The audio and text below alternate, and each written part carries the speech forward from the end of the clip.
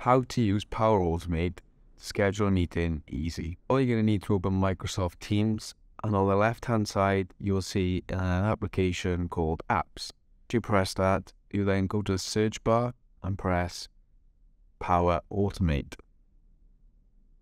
Once this has come up, it will either have an open option or an add option. If you haven't used it before, you will have add, so add.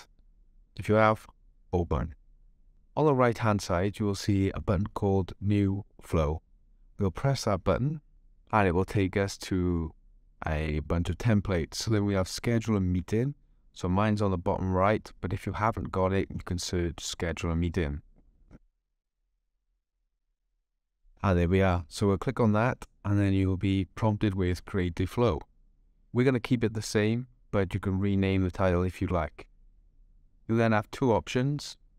First one, you should select calendar, and second one, your time zone for the meeting. Mine is GMT, so I'll be selecting that. Success. You'll get a notification from Power Automate and you are ready to use. But how do you use it? Now I'm going to write a message to Emma, thanking you for letting me use you as a decoy. So I'm going to ask her if she wants to arrange a meeting. I'm going to click the three buttons at the top.